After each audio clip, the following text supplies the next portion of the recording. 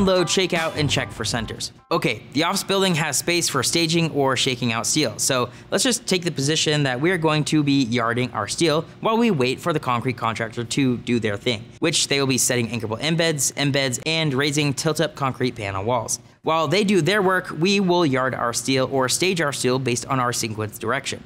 Hey, just wanted to stop you and tell you thank you for watching. It really does support us when you watch. Take the extra step, like and subscribe this video and or follow us. It would really help us out. Carry on, enjoy the rest of the video. Check us out at workerefficiency.com for more videos just like this. See ya. The first sequence of steel we will install for our building is in grid lines F to H and 2 to 4 for our structure. This entails the 4 columns, 48 beams, and 10 bundles of deck, which we have referenced 1,000 times at this point. And we will want that steel staged as a group. Our steel just rolled up on the flatbed. Let's yard our steel. Let's unload, shake out, and check for centers on our steel. Once the material arrives on the truck, the person who receives the material will have a load list. That list should have the job number, ship marks, piece marks, material size, lengths, and any other markings pertinent to the load for the job or the sequence of our steel. The driver will also have a list that mirrors the list of the receiver, so there shouldn't be any confusion for what is showing up on the job. Compare lists. Before the material is unloaded, the receiver should inspect the material for damage that could obstruct the integrity of the material. Check for markings on material to ensure that the job number, ship marks, and any other markings match the information indicated on the load list. Again, it's important that the team on site has all the appropriate drawings for the structure, sequence plans, and so forth so that they can reference them whenever needed. Now that you have verified the material, you, the receiver of the material, can sign off on it. You can then unload, shake out your steel, which is just ironworkers' term for staging or yarding your steel per your sequence. Shake out material. I think at this point we have beat you to death for organization in your load lists, and now that same organization should translate to your staged steel. When staging material, try to keep all beam numbers and markings on one side or upright facing out for easy viewing. This will expedite picking material because you will be able to see everything easily. Group sequence steel based on your erection schedule. If we are setting 4 columns, then girder beams and intermediate beams in one day, have your columns grouped on dunnage together. Have girder beams just adjacent on dunnage, and then have your intermediate beams grouped on dunnage close by as well. By grouping steel and keeping your markings face out, you won't have to chase down numbers on the opposite side of the beam. As mentioned, everything staged must be propped up on wood dunnage and not be on the bare ground. Check for centers, stuff bolts, attach catenary lines. Checking or marking your center is one of those things you can and should do prior to offloading steel on the flatbed if you are using a crane to do so. If you're going to lift a column straight from the truck for installation, then prior to lifting, you should take your measuring tape and throw it across your steel and mark the center of your steel with the line indicating center of steel.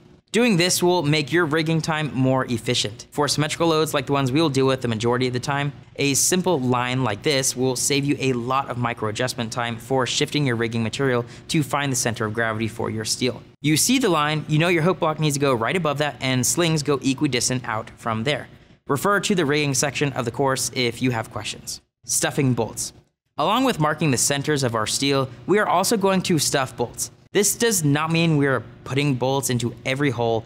This means we will be adding minimum amount of bolts needed to loose our steel from the rig once lifted. Let me explain. Let's say we have all our columns in and we are setting this beam to 28A. Here is our drawing which sits between these 2 columns. Our assembly sheets show the detail of this beam. We have 6 holes on either side of the beam. Our column assembly shows what we call a clip with the same 6 holes. So we can bolt this beam to this column and the adjacent column. In our beam that is staged on the ground, we are going to stuff a TC bolt in the top hole and in the middle hole. We'll do the same thing on the other side of the beam. The standards of cutting the crane loose from our steel requires we have 2 or more connection points on either end of the steel. Obviously, that depends on the size of the steel, but typically a bolt per 4 holes is a good base. Having 2 stuffed bolts on either end of the steel allows us, when connecting, to pull those bolts out quickly, restuff them, tighten them up, and loose the crane so the crane can set another piece or go pick another piece of steel. The connectors would then immediately stuff the remaining bolts to secure the beam completely. We would never just leave the beam like that for extended periods of time. If you stuff for every hole prior to lifting, the connector will need to remove all the bolts just to restuff them, taking precious time.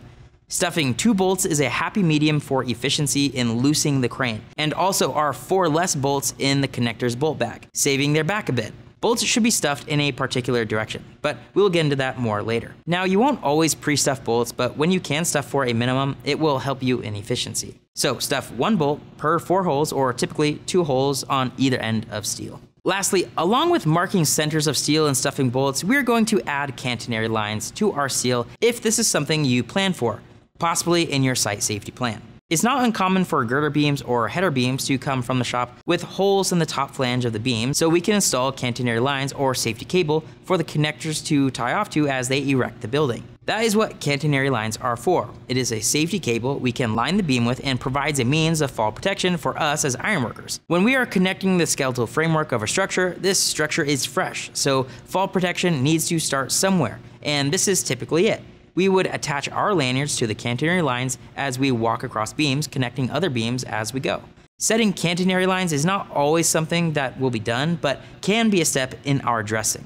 Marking centers, stuffing bolts, and adding catenary lines to steel is what we call dressing steel. Dressing our steel and preparing all we can before we rig and connect will help our bottom line for time. Instances when connectors are waiting at the top of columns for 15 or more minutes, while a rigger below tries to find the center of a beam, is mitigated. Connectors having intermediate bolts stuffed in the beams already avoids overloaded bolt bags and quick connections, and safety line prepped and in place makes for accessibility when up on top for our ironworkers to be safe and secure. Thank you again for watching. We appreciate it. Like and subscribe, follow and share this video. It really does help us out. If you want to learn more, check out www.workerefficiency.com to find out more about our training courses and the app that is coming out soon, and it will blow your mind.